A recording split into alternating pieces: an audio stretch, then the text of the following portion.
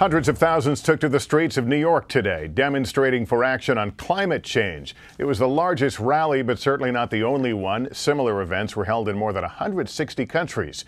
With a UN summit this week, the message to world leaders was clear: act now. Here's NBC's Ann Thompson. Some 300,000 people jammed the streets of New York's West Side to demand action on climate change. On a hot, muggy day after the Earth's warmest summer on record. For many marchers, this was a family affair. I think it's the most important thing when I think about the future of my children. That's kind of bleak. Lisa Hoyos, founder of Climate Parents, brought her two sons from San Francisco. She wants to move away from coal, oil, and gas, the fossil fuels driving climate change. 100% clean energy, safe energy, what we like to call kid-safe, climate-safe energy. Tracy Summers and her family live on Maine's coast, where they can see the effects of a warming ocean. We see more jellyfish now, and see invasions of green crabs that are coming up into our bays. Near Morgantown, West Virginia, Lyndia Ervelina says getting natural gas out of the ground by fracking is destroying her community.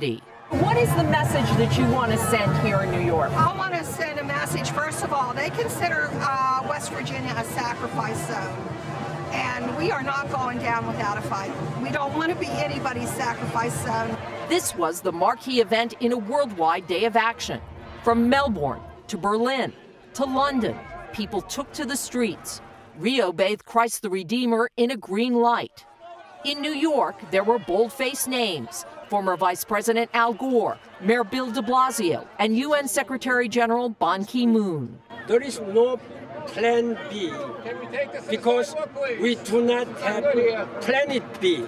The message of this march is aimed directly at world leaders who will meet later this week at the United Nations and then again in Paris next year.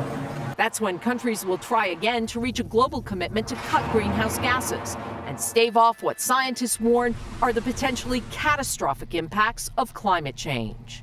Ann Thompson, NBC News, New York.